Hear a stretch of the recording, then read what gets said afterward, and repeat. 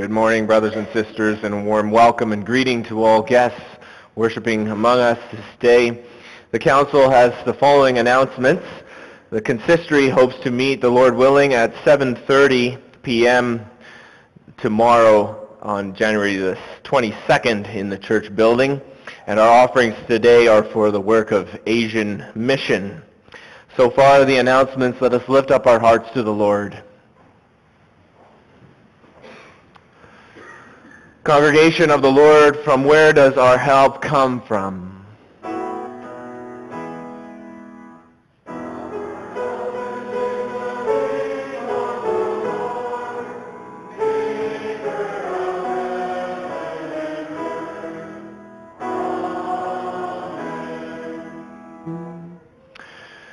Grace and peace to you from God our Father and the Lord Jesus Christ in the fellowship of the Holy Spirit. Amen. Let us praise our God by singing from Psalm 63, stanzas 1 and 2.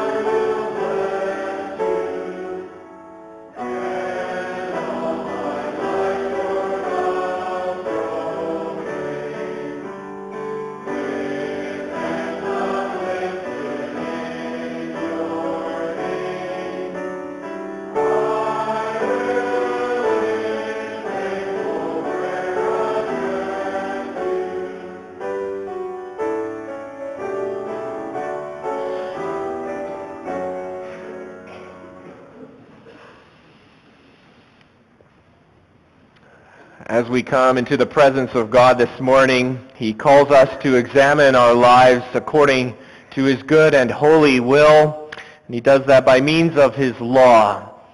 And so let us read God's law as we find it in the book of Deuteronomy, chapter 5, and after we hear the law, let us respond to it by singing from Psalm 119, stanzas 1 and 2.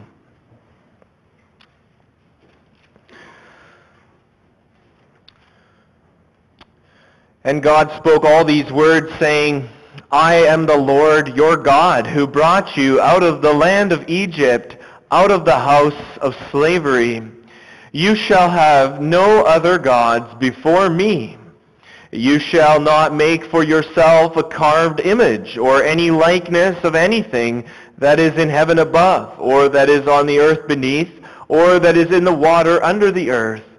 You shall not bow down to them or serve them, for I, the Lord your God, am a jealous God, visiting the iniquity of the fathers on the children to the third and fourth generation of those who hate me, but showing steadfast love to thousands of those who love me and keep my commandments.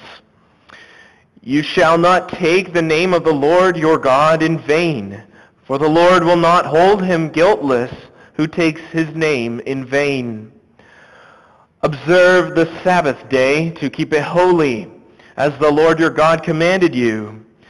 6 days you shall labor and do all your work, but the seventh day is a Sabbath to the Lord your God. On it you shall not do any work, and you or your son or your daughter, or your male servant or your female servant, or your ox or your donkey or any of your livestock, or the sojourner who is within your gates, that your male servant and your female servant may rest as well as you. You shall remember that you were a slave in the land of Egypt, and the Lord your God brought you out from there with a mighty hand and an outstretched arm. Therefore the Lord your God commanded you to keep the Sabbath day. Honor your father and your mother, as the Lord your God commanded you, that your days may be long, and that it may go well with you in the land that the Lord your God is giving you. You shall not murder, and you shall not commit adultery, and you shall not steal, and you shall not bear false witness against your neighbor, and you shall not covet your neighbor's wife, and you shall not set your desire on your neighbor's house, his field, or his male servant or his female servant, his ox or his donkey, or anything that is your neighbor's. Our Lord Jesus Christ has taught us the underlying principle of God's law, showing us what lies at the heart of every commandment, teaching us this by way of a summary when he said, "You shall love the Lord your God with all your heart and with all your soul and with all your mind." This is the first and greatest commandment, and the second is like it: you shall love your neighbor as yourself. On these two commandments depend all the law and the prophets.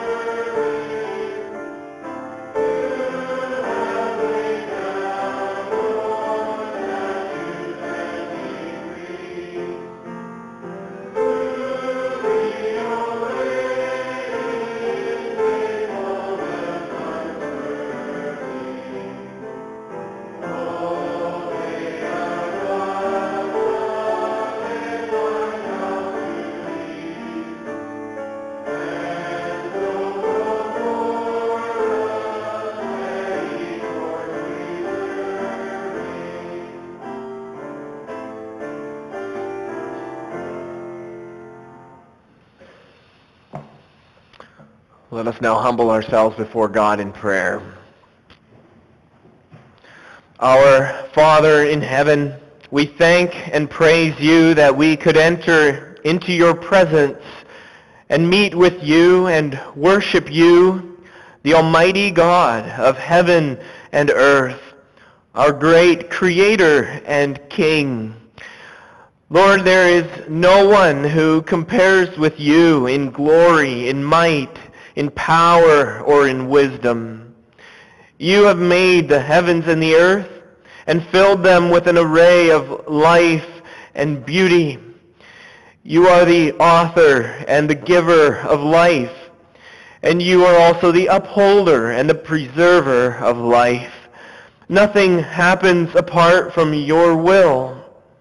Not a day goes by when you are not there. Not a sparrow lands on the earth unknown to you. Not even a hair can fall from our heads apart from your will. And all this, O Lord, gives us comfort.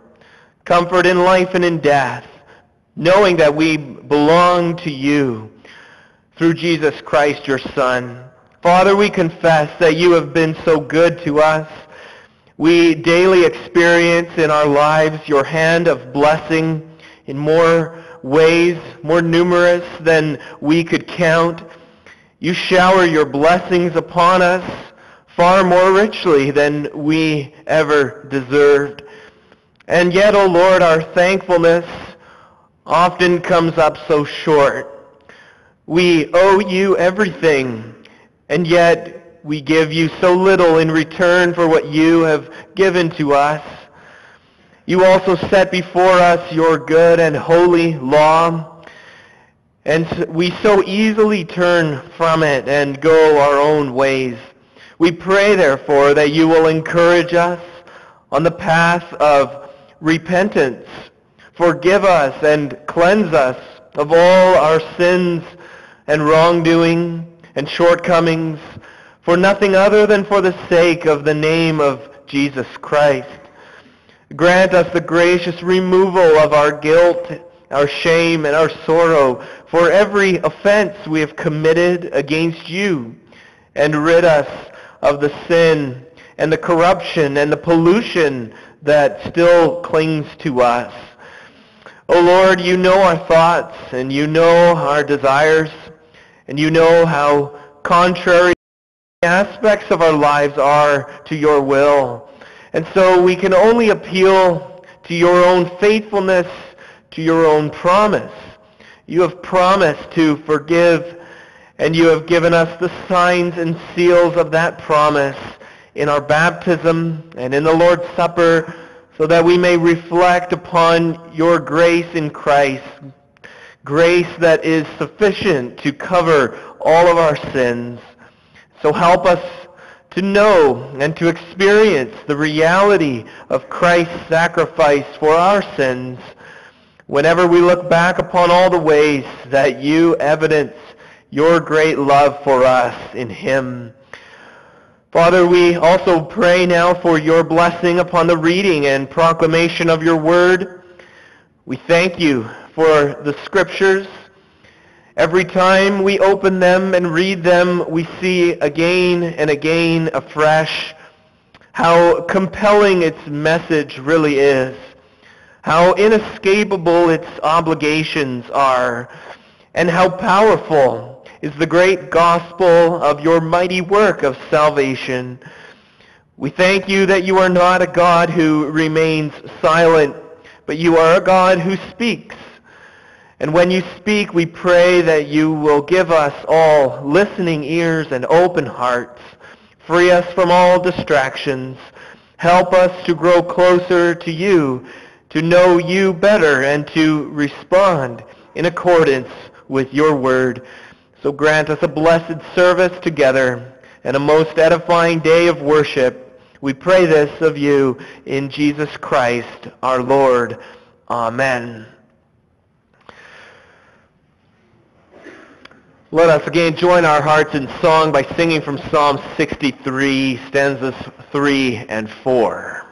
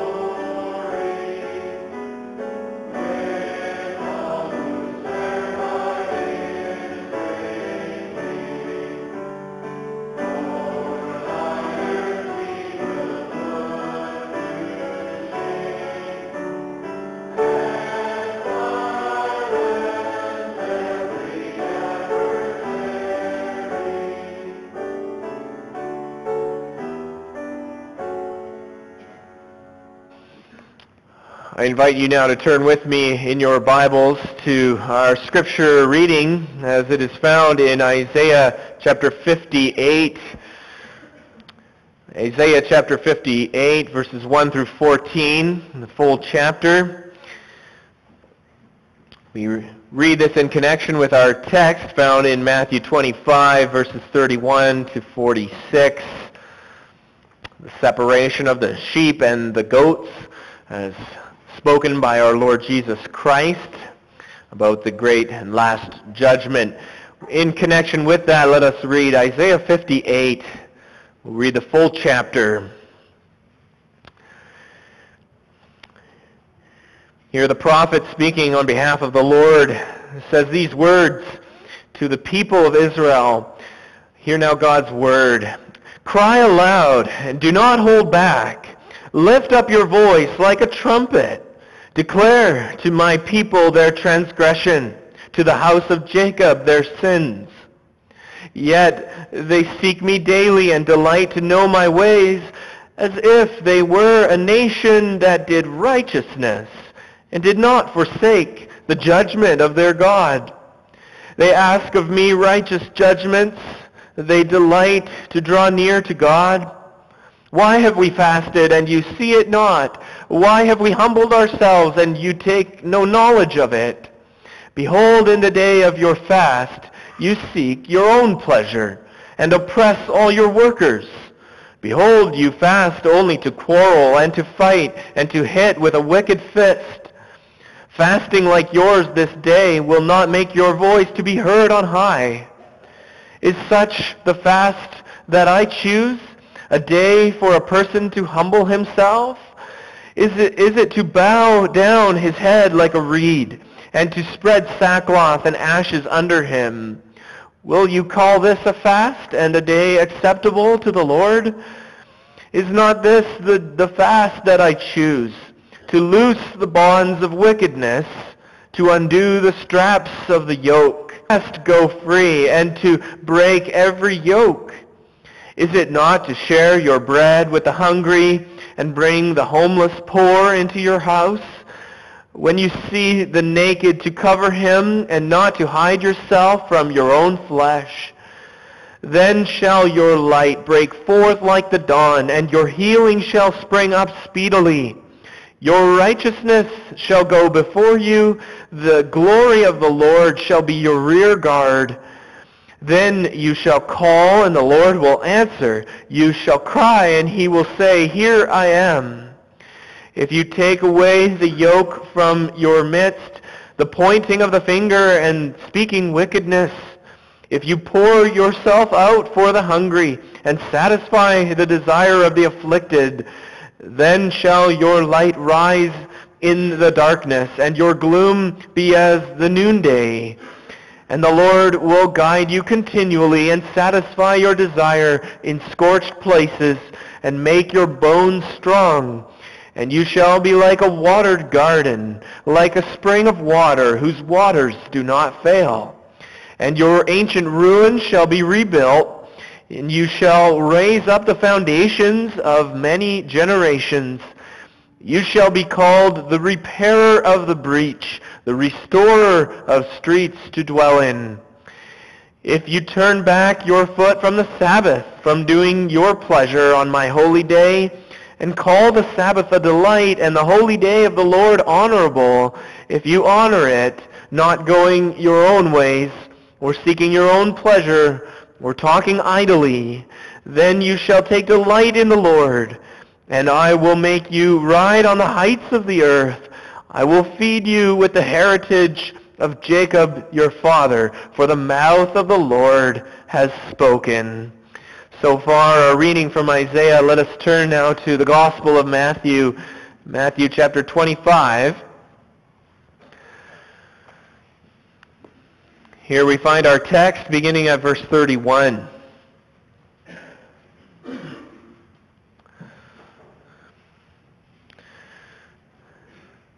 Here Jesus Christ our Lord explains the final judgment, saying these words, When the Son of Man comes in his glory and all the angels with him, then he will sit on his glorious throne. Before him will be gathered all the nations, and he will separate people one from another, as a shepherd separates the sheep from the goats. And he will place the sheep on his right, but the goats on the left.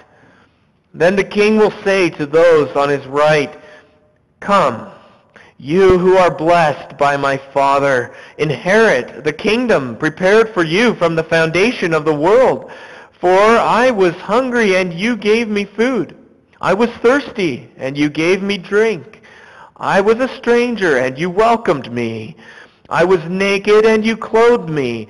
I was sick, and you visited me. I was in prison, and you came to me." Then the righteous will answer him, saying, "Lord, when did we see you hungry and feed you? And when, or thirsty and give you drink? And when did we see you a stranger and welcome you, or naked and clothe you? And when did we see you sick or in prison and visit you?"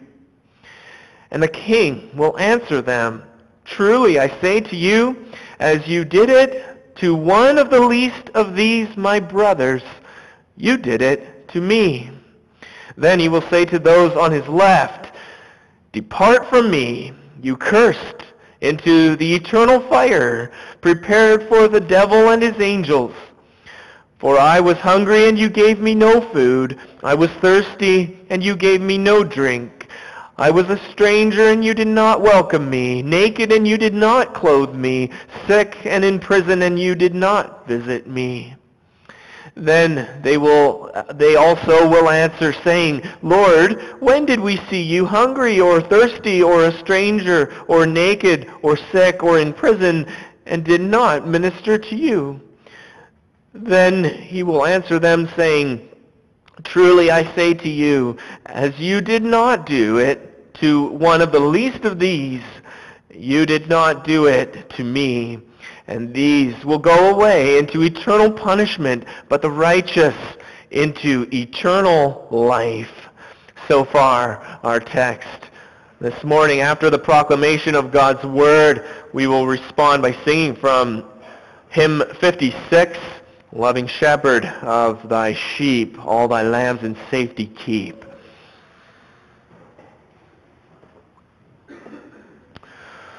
Beloved congregation of our Lord Jesus Christ, our text this morning is the last recorded teaching of our Lord Jesus Christ in the Gospel of Matthew.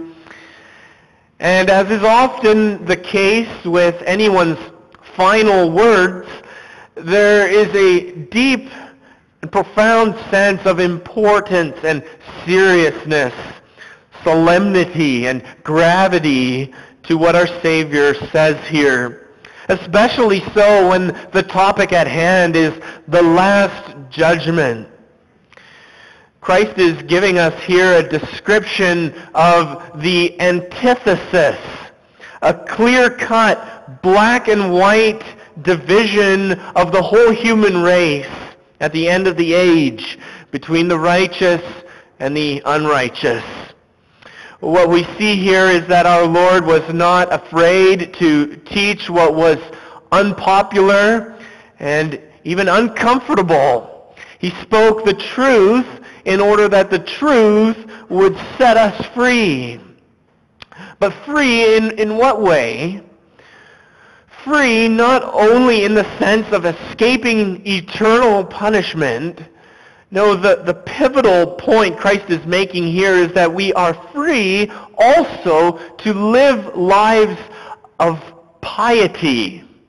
Live lives of piety. Now, what comes to mind when you hear the word piety? Maybe you think of praying with your eyes closed and your hands folded. Maybe piety conjures up certain kinds of spiritual times, spiritual places, activities, such as reading the Bible, going to church, worshiping, witnessing. Most Christians have in their thinking this category of activities and attitudes that fit with the idea of piety. But the Bible's teaching of piety concerns all of life, doing all things to God's glory. Whole life piety, so that Sunday flows into Monday through Saturday. This life of piety pervades and affects everything we do. And this is what is supposed to characterize the people that we are at all times and all places. To put this another way, what Christ is teaching in our text this morning is that it is impossible to be truly religious, yet socially indifferent, disengaged, unconcerned about others. And so we need to hear his words. In his words, a strong warning against engaging in religious ritual without exercising our responsibility toward others. Our response to the gospel as a church and as individual believers must be demonstrated, worked out, lived out in action and in activity that showcases the evidence of our faith. And so I proclaim God's word to you this morning under this theme. In the great separation, Christ will look for evidence of our faith. We'll see first the one separation, secondly, the two surprises. Our text builds upon the two preceding parables that we've heard in recent weeks, which each dealt with the matter of Christ's return. But what we have in our text is not so much a parable as much as it is a prediction, a prophecy, a description of the ultimate, final, irreversible separation that will affect every single person in the world at his return. Now, at the outset of our text in verse 31, we are introduced to the Son of Man, a title, a designation that Christ frequently chose to describe himself. Of course, he could have chosen from any number of different names and titles and referred to himself in such a way, yet he chose this particular one, which was associated with his humiliation, his suffering, and his death. He chooses here his lowliest title. But notice what he says. The Son of Man will come in his glory. The same person who had set aside his glory in his first coming will come back, but in glorified form. No longer would it be in a state of humiliation, but in a state of exaltation. And to demonstrate that, all the angels will come with him. The angels not only enhance his glory, but they also have a hand in gathering the elect and separating the wheat from the chaff, what the scriptures tell us elsewhere the angels will do. And we are told that he will come to sit on his glorious throne. He will take the position of king and ruler. All the other thrones in all the universe will fade to nothing but dust on the scales before his glorious throne. What a picture this is.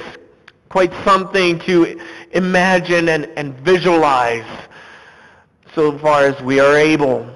Now, before the separation takes place, there's first a gathering together, we're told in verse 32.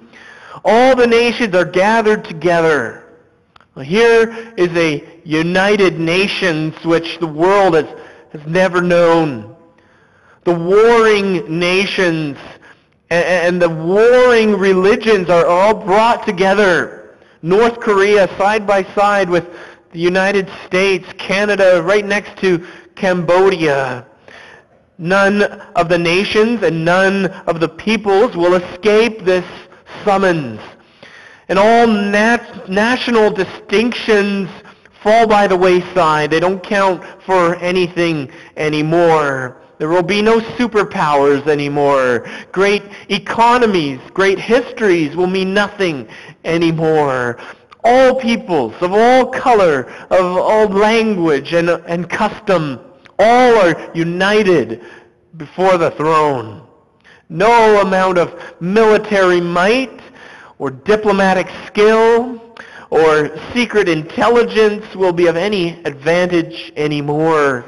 And there, once all are gathered, the separation takes place. Quite the scene to imagine.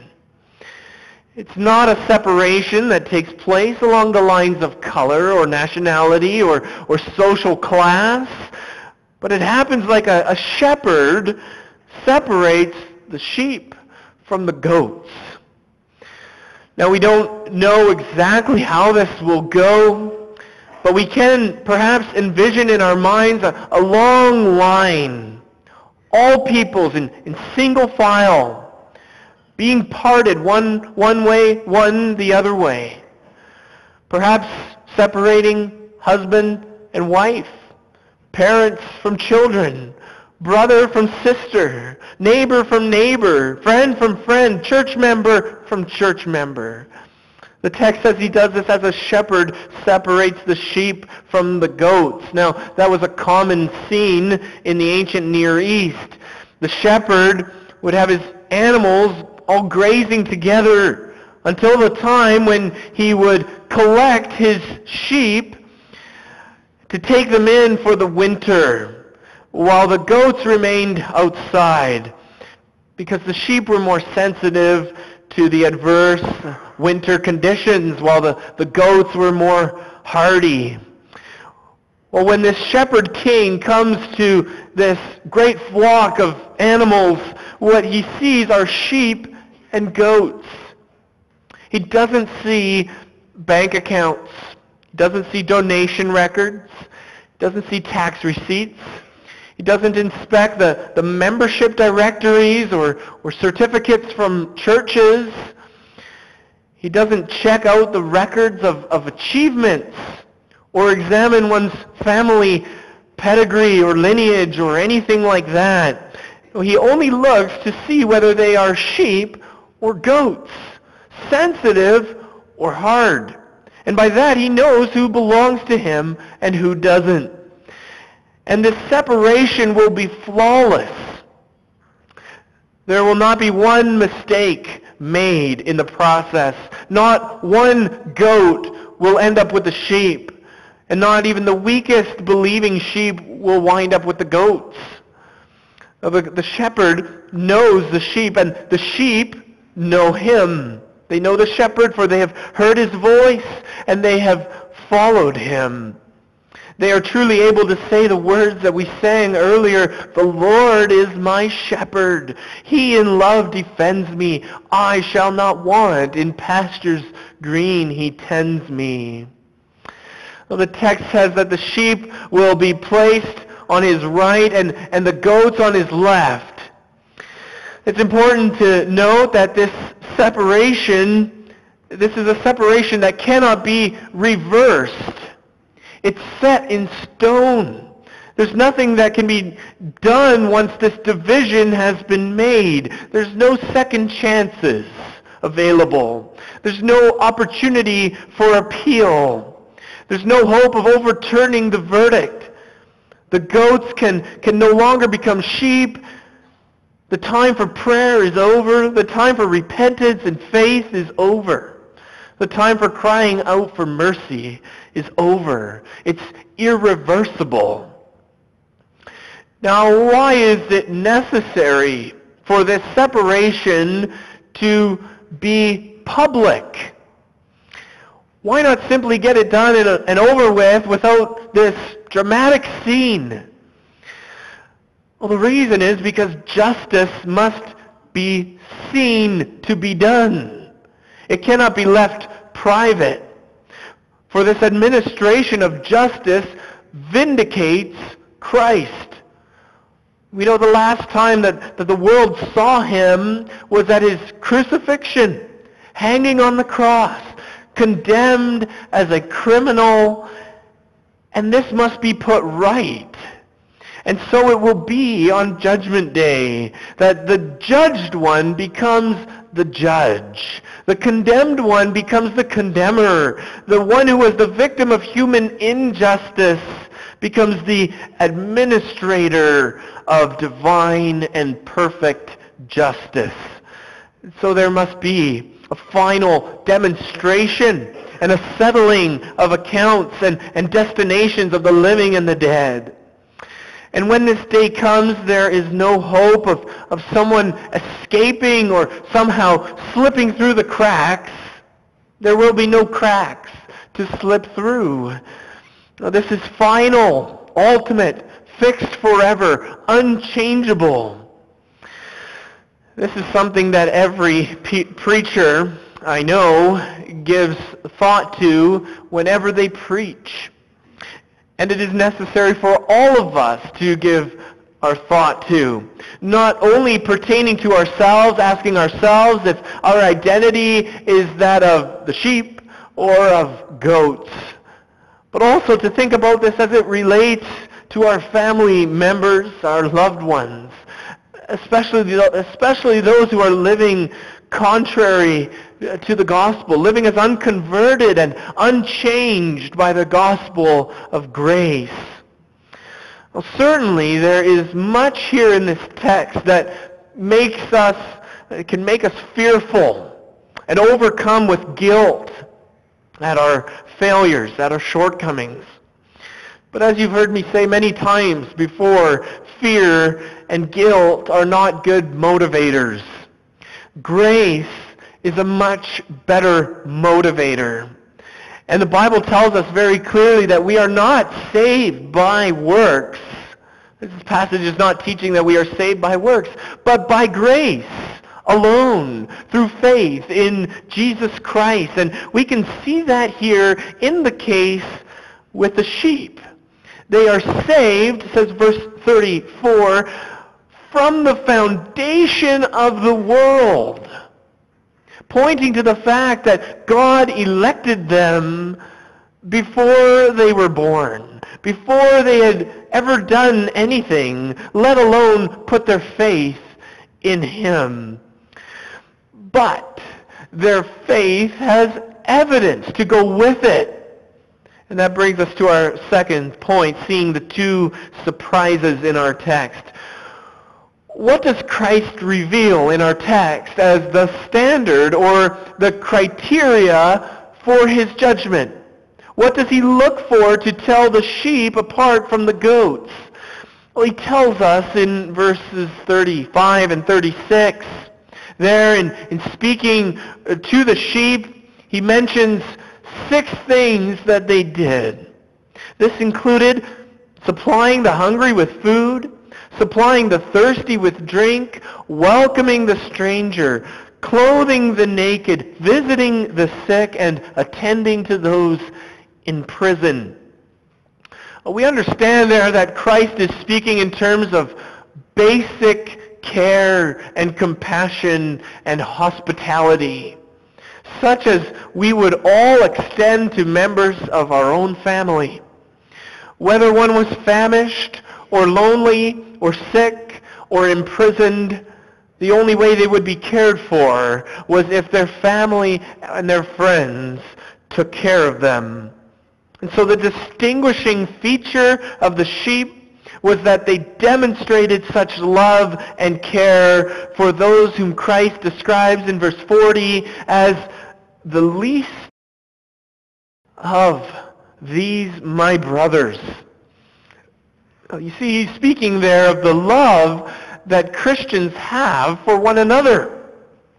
That's the evidence, and that's the proof that one loves Christ. The evidence he comes to search out to see if we love one another. This is precisely what the Apostle John says in 1 John 3 and 4. In a variety of places, we know that we have passed out of death into life because how we love the brothers. But if anyone says, I love God and hates his brother, he is a liar. For he who does not love his brother whom he has seen cannot love God whom he has not seen. And this commandment we have from him, whoever loves God must also love his brother. But to those who displayed such love, to the sheep in our text, to the righteous, Christ speaks these wonderful words in verse 34. Come, you who are blessed by my Father, inherit the kingdom prepared for you from the foundation of the world. But there is this interesting twist here. I'm sure we all saw it. It's the fact that the shepherd king, this great shepherd king, talks about I and me. Verse 35, for I was hungry and you gave me food. I was thirsty and you gave me drink. I was a stranger and you welcomed me. And so on. And the sheep are stunned by this. This is the first surprise. They say in response, Lord, when did we see you hungry and feed you? Or thirsty and give you drink, and so forth? Their attitude, we see, is one of true humility and self-forgetfulness. Self-forgetfulness. Beautiful word. They look at their lives and they see nothing remarkable, nothing outstanding that makes them think they were serving the Lord himself. What they did seems overblown. They're minimizing the good that they've done in their lives. But the reply they receive in verse 40 is, truly, I say to you, as you did it to the least of these, my brothers, you did it to me. In other words, Jesus tells his sheep that when we serve others, we are really serving him. Even if what they did was small, even if what they did was seemingly insignificant, giving a meal, giving water, making a visit, providing help in time of need, it was truly significant because it was done as if to Christ. But it's important to notice that these sheep, these followers of Christ, they don't actually serve others because they know they are serving Christ. But they're surprised by that. They're stunned. They're even shocked. That reveals the reason that they were serving others was not because they knew that they were being watched, being monitored. No, they are active, living selflessly in love for Christ because it was evidence of their love for him and his love in them flowing out of them. So this text is teaching us that there is a sense in which every believer is Christ in disguise. That's truly something that is amazing to think about. There are no ordinary people. Think about how this truth will affect how you view others in the body of Christ. Your view of the person sitting next to you or on the other side of the church building. Now think of how this motivates us all to operate within the communion of saints in which the Lord has placed us.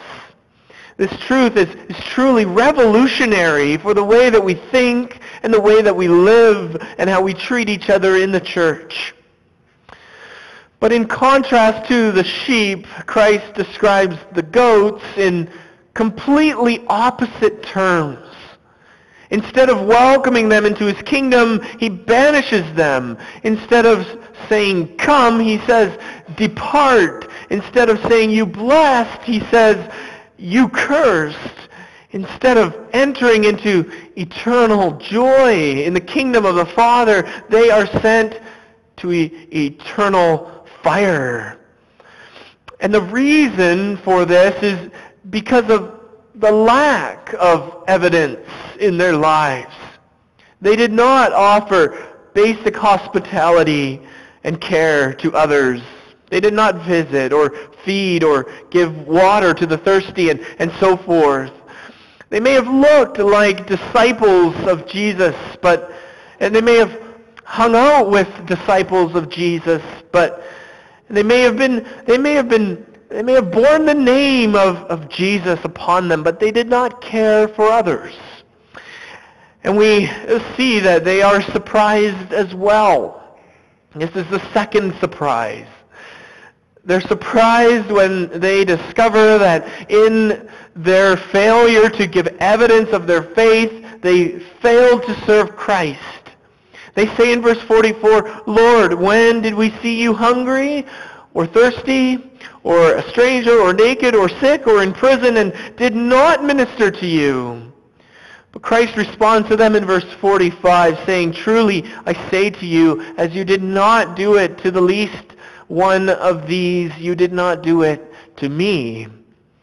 Ultimately, their sin was a sin of omission. It was a failure in what they did not do. But though they express surprise, they do not show any humility. Unlike the sheep, they do not minimize their lives. They maximize their lives. They have pride and arrogance in their accomplishments. They're saying, in other words, what did we fail to do? What did we miss? They look back and they think that they've missed nothing. No omissions, no failures. But they're blind to see the reality. Christ replies, "What you did not do for one of the least of these, you did not do for me." Now, what does this mean for us? Well, it obviously means everything. For the Bible repeatedly tells us that we will have to give an account. We will have to stand before that glorious judgment seat of Christ.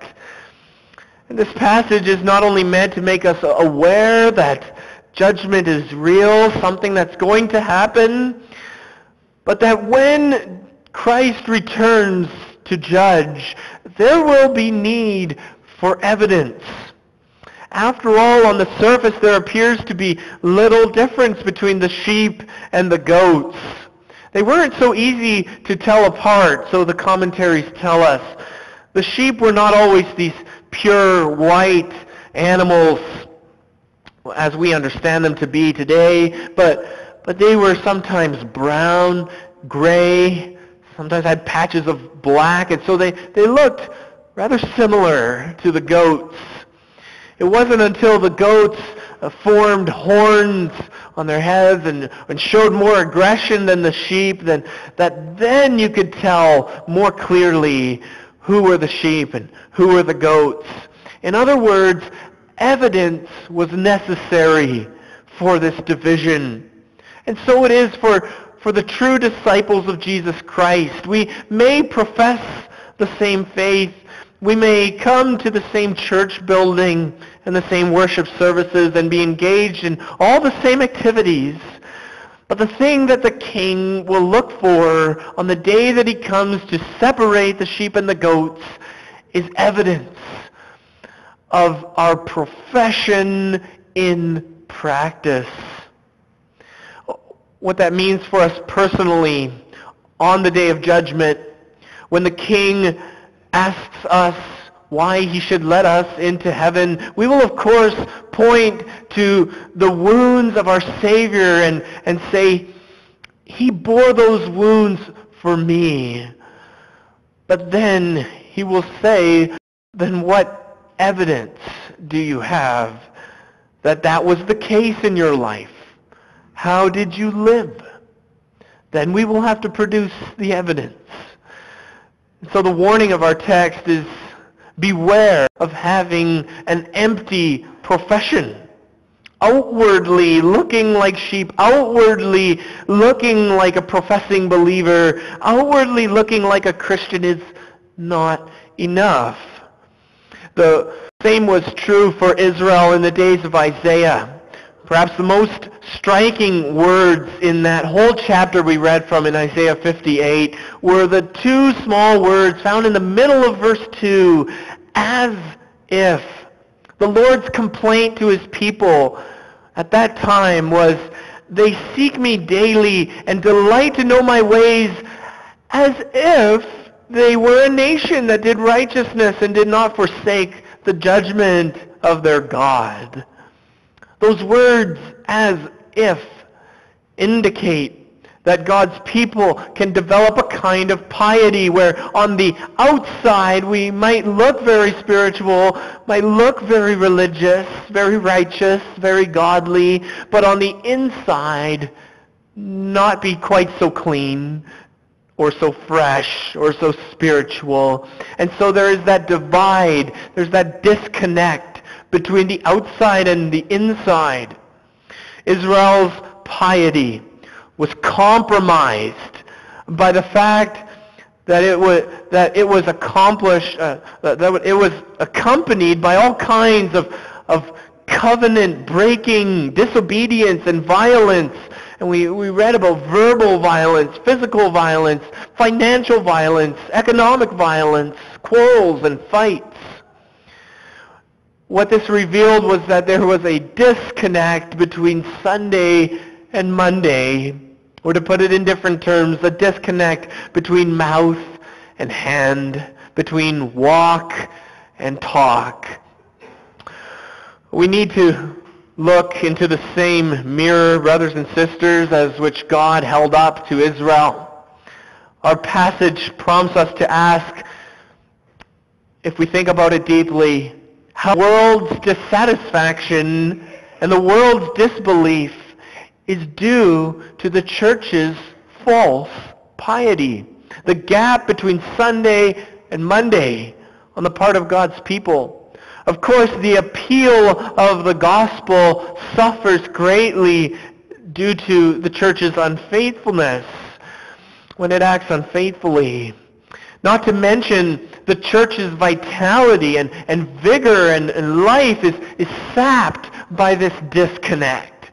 And so we can pose the question for ourselves to think about today and into the coming days. To what extent has the church lost credibility in society because of the disconnect between what we say and what we do? Well, we hear the warning of our passage, but what encouragement does it offer? Well, it's this. When we serve others in the name of Jesus Christ, we are actually serving Christ in them. The sheep described in this chapter, they didn't know this, didn't realize this, but we do. We do. This truth revealed in our text has the power to transform us in radical and revolutionary ways. To understand that when we serve and love our Master, then we will love and serve the Master as we see him in one another. Or to say it another way, when we serve one another, we are serving the King. How that changes the way we think and the way we live. Suddenly, it's not drudgery to serve others. It's not a burden to serve. It's not about having others notice or recognize or applaud. It's done instead from a heart that's filled and overflowing with Christ's love, giving away as much of it as we have to give. If only we had eyes to see one another in the way that Christ does. That's the encouragement of our text. And this is all amplified in light of eternity. For Christ is teaching us that right now counts forever. And no moment we have should be wasted. For each moment and every encounter we have with each other carries this weight of eternity.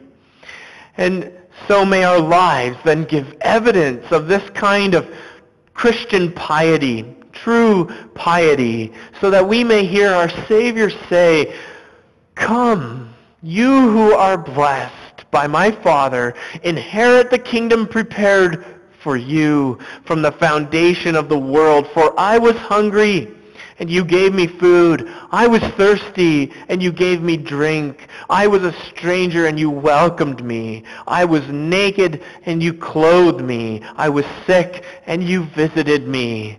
In prison, and you came to me. Amen.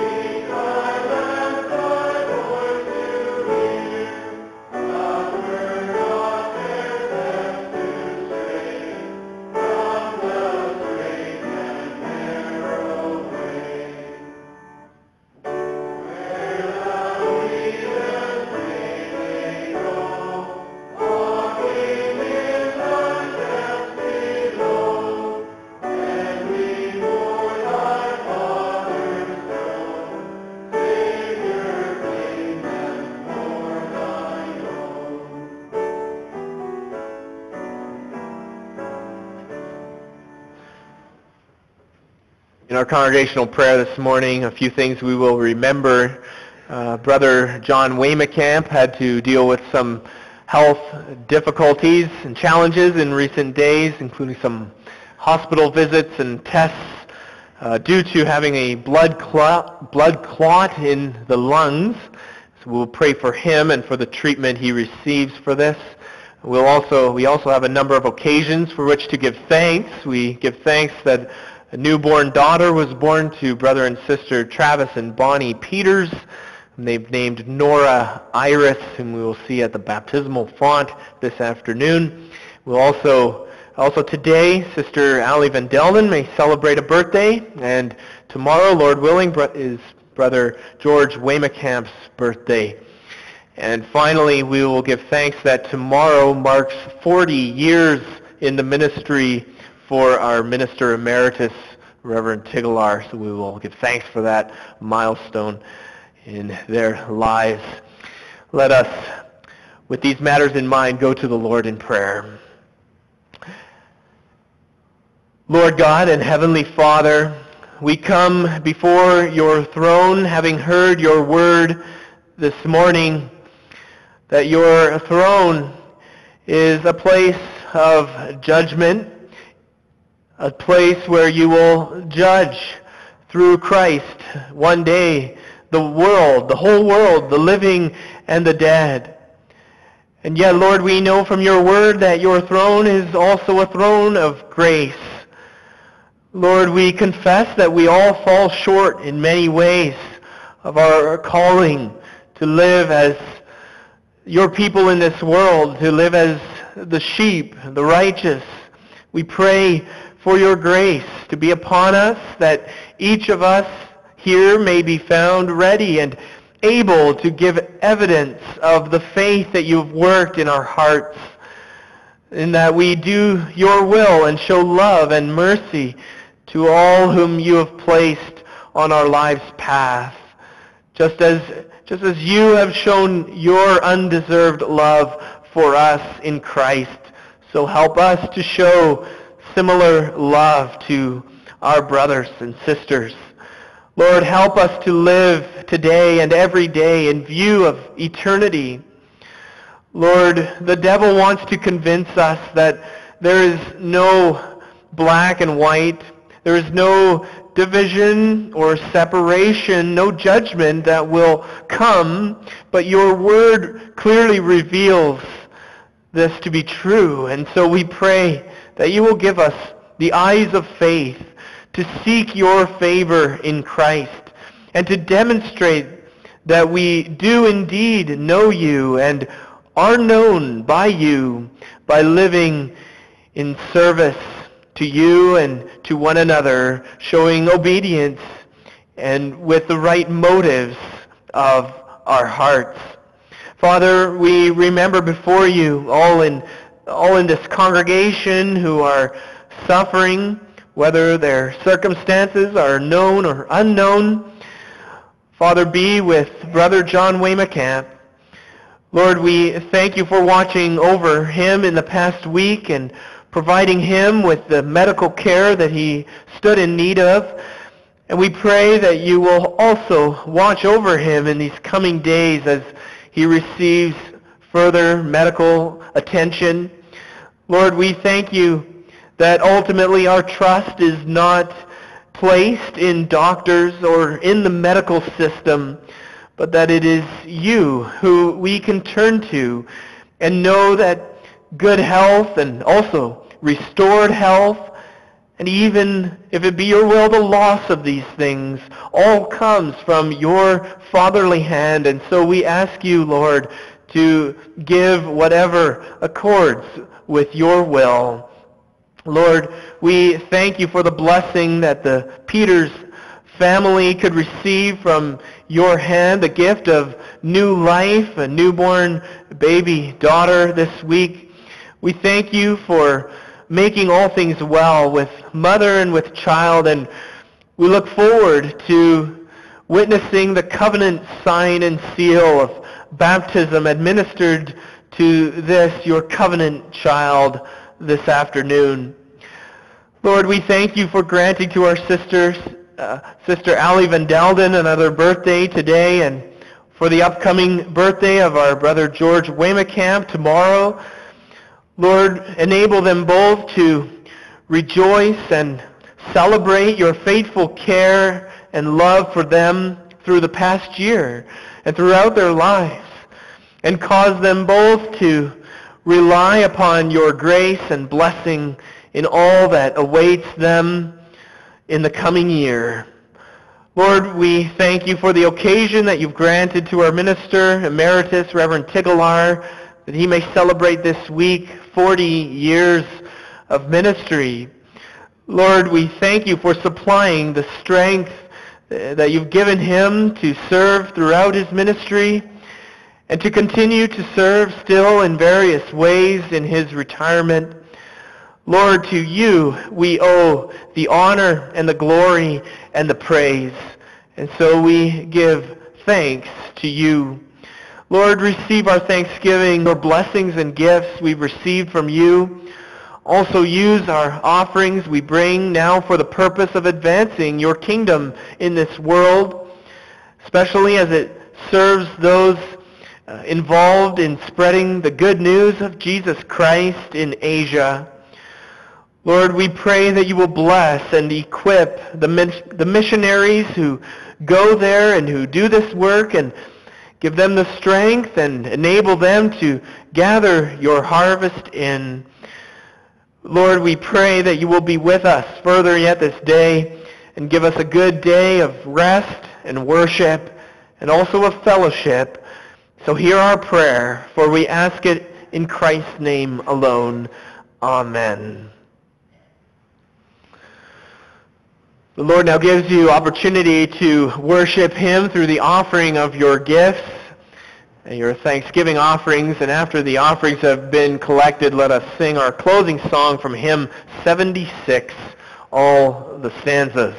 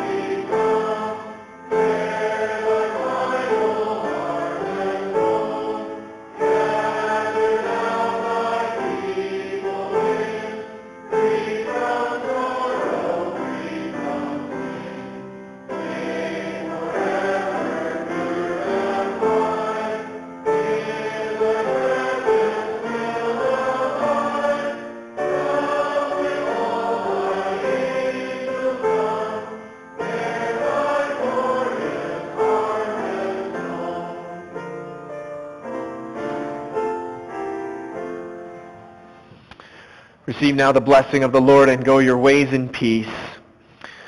The Lord bless you and keep you. The Lord make his face to shine upon you and be gracious to you. The Lord turn his face toward you and give you peace. Amen.